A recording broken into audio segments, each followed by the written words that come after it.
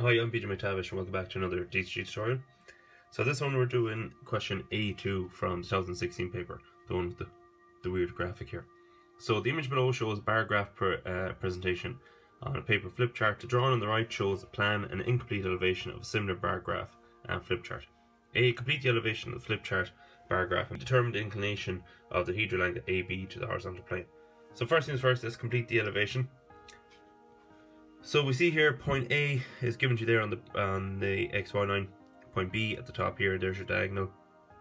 They're showing you that the horizontal lines here are parallel to XY line and that the vertical line here is parallel to the edge. So what we have to do is we have to bring our points up. We'll get our heights on the edge here and so on. So we'll bring across the height to this point here and I'll set up my adjustable set square to that angle now as well.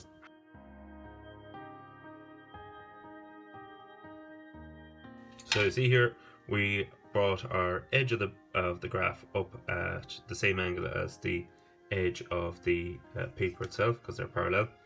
They're parallel in plan, so it'll be parallel in elevation here. And then bring the height up, or this point here, to figure out the height up till it hits it. Okay, so the next thing we're going to do is we're going to bring up the base points of the bar charts up to this baseline here, draw them all up at the angle, because they're all going to be parallel, and then figure out the heights.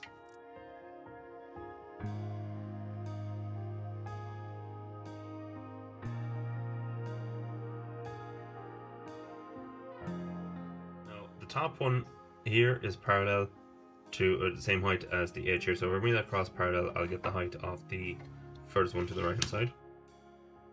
So you see it's passing diagonal there, which corresponds to the plan. So these are the points of that one there. I'll find the middle one and the bottom one here. You see diagonals passing through it in the top right hand corner here, so if we bring that up to the diagonal, that's giving you your height. Same thing for the right one. Another way if that diagonal was given was you could bring your height across to the edge here, bring that up to the edge and draw it horizontally across to give you your height. So in this case, they've given you diagonal, giving you a lot of information there again with the plan. So let's find that point on this line in elevation.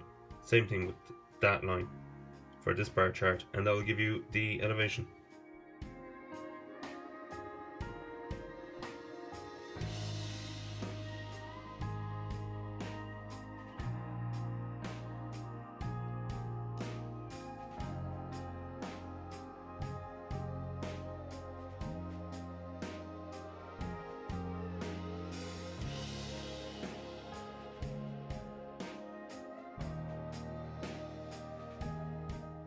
Okay, that's part A. Now part B says determine the true inclination of the hedral angle, or diagonal, sorry, AB to the horizontal plane. So your horizontal plane is your XY line in elevation. There's your diagonal, so that's not a true, you can give that angle there as a true inclination, alright, because you see here, it's not a true length, it's at an angle. Okay, so in order for it to be a true angle up here in the elevation, we need to rotate AB around to the parallel to XY line, because if it's parallel to XY line in plan, it'll be true length in elevation. And if it's true length in elevation, then that means you can get the true inclination. So what I need to do is bring a line out here from B, rotate A about point B up to that line.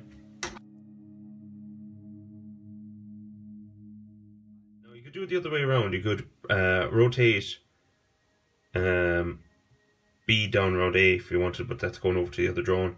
You could rotate down this way, again there's more room, and bring B across here but turn the right. And so if you rotate A around B, this gives you A1, and A1 will be on the horizontal plane. Okay, you're just rotating it, making it flat. It's still got the same height. It's just that it's going to be flat down here in the plan, so therefore it's a true length in elevation. So we bring A1 up to the elevation. Join that back to B. That's now giving you a true length of the AB line. Notice A1 is still on the horizontal plane like A, so now we can measure this angle that our true length makes to the horizontal plane to figure out the true inclination. So it says determine the true inclination of the diagonal AB to the horizontal. It doesn't say indicate, so you won't, I don't think you'll be given marks for putting in the angle. All you have to do is just determine it like this, and you could mark in your hedral angle sign that you do for corner geometry. Okay, but that has given you your true inclination to the horizontal plane. Okay, so that was question A2.